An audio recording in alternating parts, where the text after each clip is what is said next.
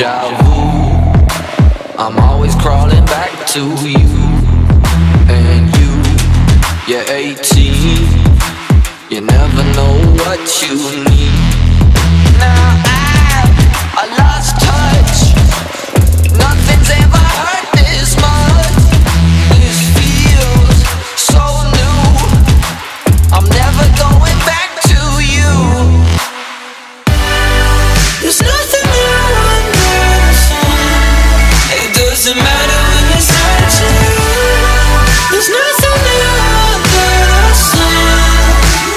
Hold back to me.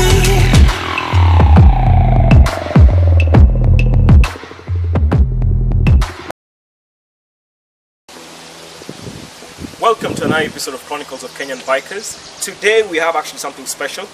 I actually saw this bike when I was doing a video log and I didn't know what it was, and then eventually somebody posted in the group something that looks like it, and it turns out it was a scooter, so we just had to have it in the show. So today with me we have Giulio. Giulio, say hi to the guys. Hey guys, what's up? How are you? Okay, Giulio, Yeah. you have a fabulous looking scooter. I'm actually surprised it's a scooter. Yeah. Tell us about this bike. Well, it's a T3 scooter. I sell. My number will be in the description below. Description below, don't worry about it. So I have multiple different colors of this. Yeah. And it's a T3 150cc. Yeah. Comes with a music system. Nice, yeah. We were jamming with that Yeah. just recently, yeah. We have a handbrake feature which is new and it works perfectly in traffic. Yeah. It's a big bike. If you get stuck in traffic, or if Yeah. you want to park your bike, you can put the handbrake on. Nice, so nice. So it has disc brakes in the front, Yeah. and the rear, And then those disc brakes at the front and the rear, and also a drum brake. and then a drum brake. That's actually very That's connected interesting, to the handbrake. which is for the handbrake. Okay, that's actually quite interesting. Okay, fine. So it's 150 cc's. Yeah. A little bit of homework. It does 100 kilometers with just 2.2 liters. No, 3.5 3.5. liters. Thanks for that. 100 3.5. So that is actually quite amazing. Yeah. 3.5 liters, 100 kilometers. Yeah. So the tank is 11 liters. Yeah. And with a fuel consumption of 3.5 to 100 kilometers. It is good. That is very good. But I go on rides with other bikers. I end Yeah. up fueling 3 times and only fuel once. Fuel once. So it makes perfect sense. So you go on rides with other people and they fuel 3 times. About 3 times or twice. So in other words, it can actually keep moving. It does, because it has a comfortable speed of about 95 kilometers an hour, 94, 95. Yeah. Top speed is 140. Yeah. There's a guy who I sold the scooter to, and he modified the air intake. Yeah. And he put a cone filter, so he Yeah. does, I think, 110. 110. Yeah. Wow, that's amazing. Yeah, just So the filter alone. apart from the modifications, this bike actually looks beautiful. I like the lines. Yeah. The scooters you always think about, those small, Tiny little mopeds, Yeah. right?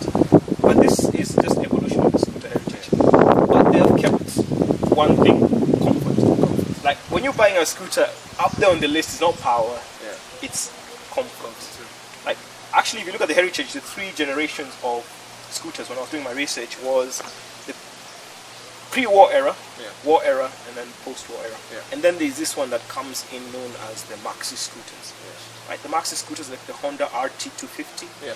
and the bigger engines. I hear some of them even go up to 800 cc's. I think somebody actually has one, a there's- BMW that has. No, the BMW that's in the country is Yeah. 650cc. There's one scooter, Yeah. the biggest engine Yeah. for scooter is a Aprilia 850cc. Jesus, 850 cc. It's crazy, it's fast. Yeah, that is really amazing. quick. Yeah, I was being told, like you mentioned, somebody doing a track day with a scooter. Yeah. I ride a sports bike and I see a guy with a scooter there. I'm like, yo, dude, fine then, we're all amateurs. So Yeah. let's just respect each other. But dude, a scooter. Then I'm hearing 850 cc's. Yeah. That is amazing. So now, how is it living with this bike? Well, first of all, I get quite a lot of respect on Yeah. the road because Okay. people think it's a sports bike. Yeah. And because with normal scooters, I had the smaller ones which I still sell, the Yeah. normal 125 Yeah. moped. Yeah, with that and this, I get much more respect. On Drivers this thing. notice me more, Yeah. and they all move out. Don't move out of the way. Yeah. And it's perfect because it consumes less fuel. Yeah. It's quiet. It's Doesn't quiet. make any noise. I hear it when you Yeah. The only noise it has is the speakers. Yeah, when you're making. Yeah, when I'm playing Which music. is actually very cool. So I've actually seen, you said that it was, you sell the other smaller bikes. Yeah. Then this one, so you get a lot of respect, which is actually very cool. But one thing I liked about this is its looks Yeah. and its comfort at the same time. So probably I might consider getting a scooter in my lineup. Yeah. So anyhow, guys, thank you so much, Giulio, for bringing your bike Thanks. on this show. right? So with that, I hope you'll enjoy the rest of the video. Check out the bike and then you tell us what you think. And remember, which of the bikes you want us to review, we will try our best to do it. But just don't tell us to review one of this Batman bike, okay? We don't have access to that, right? That's just too expensive for us. But with that, guys, please ride safe, and then remember to like, subscribe, and share. Thank you very much, guys. Bye.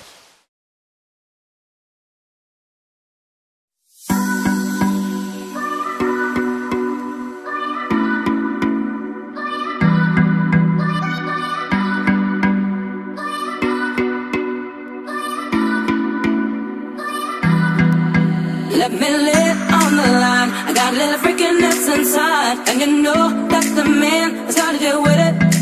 And I don't care what they say, I'm not about to pin nobody's way, cause it's all about the dog in me. I want a freak in the morning, a freak in the evening, just like me. I need a perfect brother that can satisfy me, just for me. If you are that kind of man, cause I'm that kind of girl. I got a freaky secret, everybody sing, cause we don't give a damn about a thing. Cause I'll be a freak until the day, until the dawn, and we can all through the night to the early morn. Come on and I will take you around the hood on a gangster lead, cause we can any time of day, it's so good for me.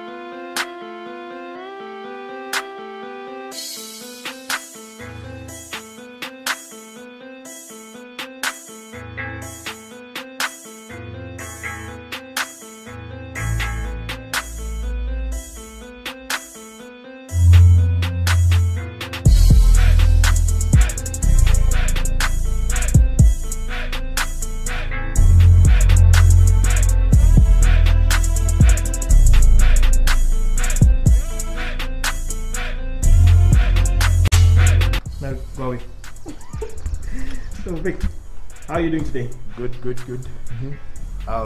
So today's episode is about clutch change. We have seen very many people who had their clutch cables cut and then they end up getting stranded. So we just decided to do a short video showing you guys how you can do an emergency fix.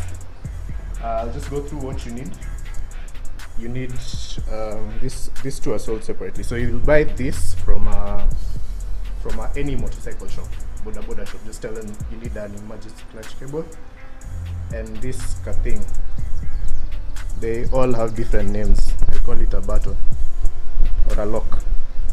So this is 50 bob, this is 20 bob. But it might depend on the color of your skin. You might be charged like 3 times. So we'll need that. And every time you're going to work on your bike, always make sure you have all your tools next to you, so that you don't have to start walking up and down looking for tools. That's how you end up misplacing bolts and things like that. So for this we'll need 2 number 8s. I'll make sure you where you'll need that. You'll need the number 8s to tighten this when it comes to the time. If you don't have 2 number 8s, you can have 1 and then a screwdriver. That's why it has this star head. That's all you need. So I can just show you guys what usually happens on the clutch cable. So the clutch cable has 2 ends. There's this one end that has this one is cut. So this one end that goes in here, and then if you can just go down here,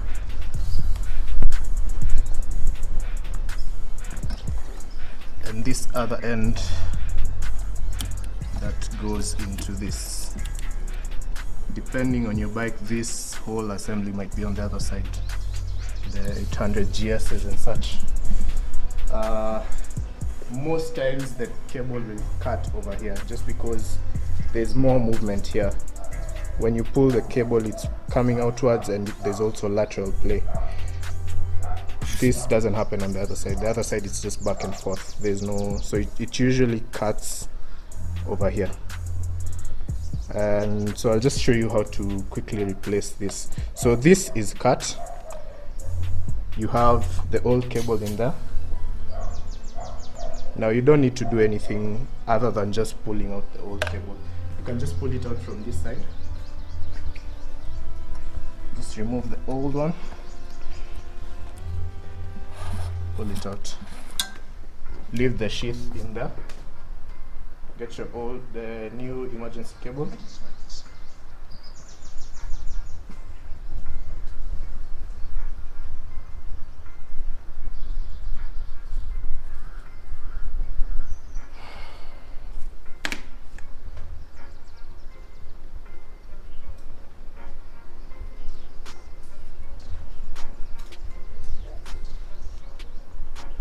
Now, if this is an old sheath, if you have some WD-40, you can spray some inside there. This will make your cable pull really light, and your cable will also last long.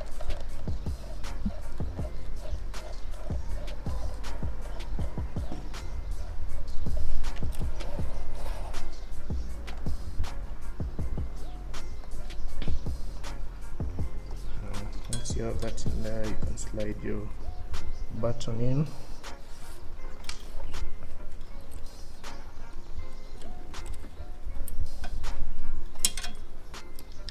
I'll just leave that hanging for now.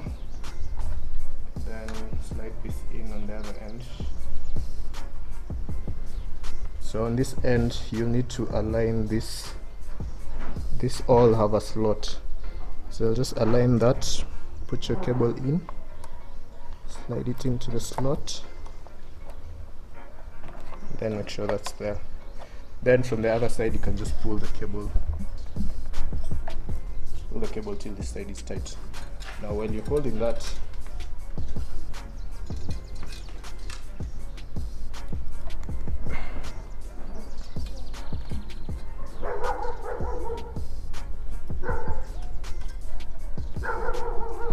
okay, so what I like to do is I like to have this at the very end.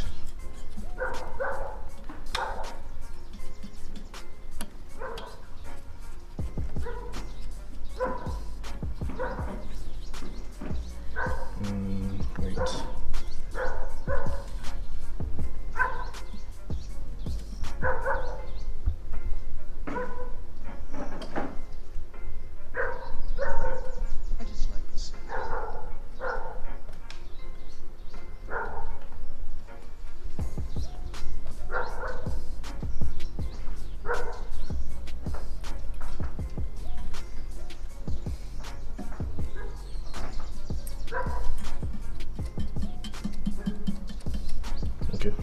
So I like to have this on the end, on this one end.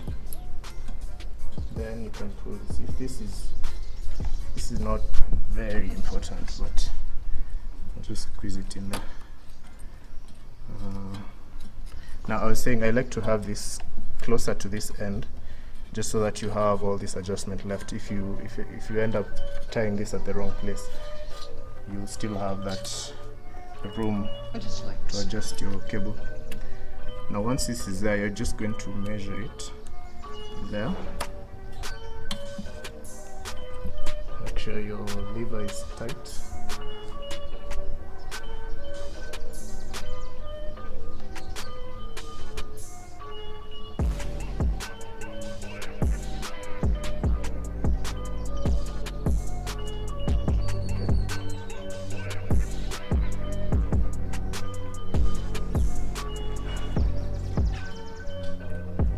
So we're ready to put this in now.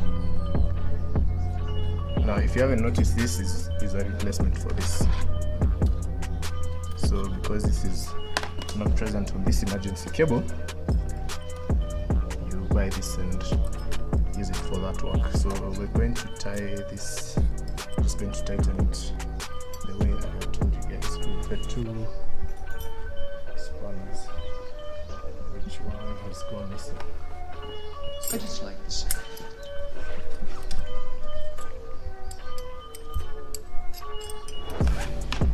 You can use our pliers also if you don't have a number 8 to hold it, then kaza it with something.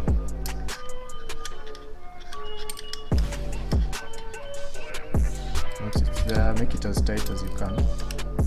Don't worry about cutting the cable, you're not going to do that. Just make it really tight because these things tend to slip.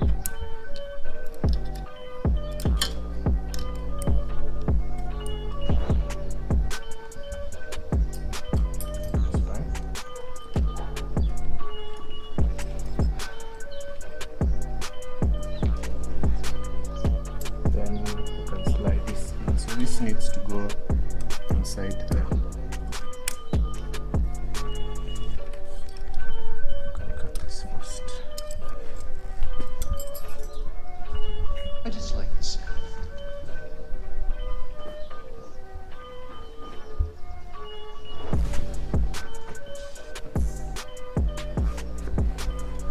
So you want to cut the excess out.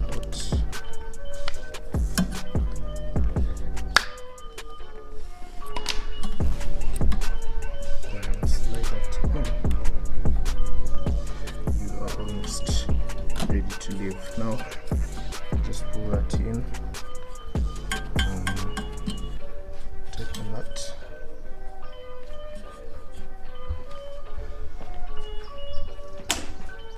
I just like the sound. I didn't make it tight enough, so that's the whole idea. You just cover that side and you have a functional cable. I can just give you guys some tips on how to maintain the cable. So if you have some of these levers, they usually have either a bearing or a bushing inside here. Normally you want to remove this once the clutch pull becomes a bit hard. You remove this screw. Most of them have one bolt, mine has two, so you need to hold it with one Allen key here and another one here. Open it up, then you'll just apply some grease on the bushing where this lever is sliding around. Then also, once you pull this cable out, if you have some WD-40, you can just spray it in there and slide this up and down, just to spread the WD-40 down into the cable. And with that you'll have very light pull. You can add some grease in there where this cable is being held.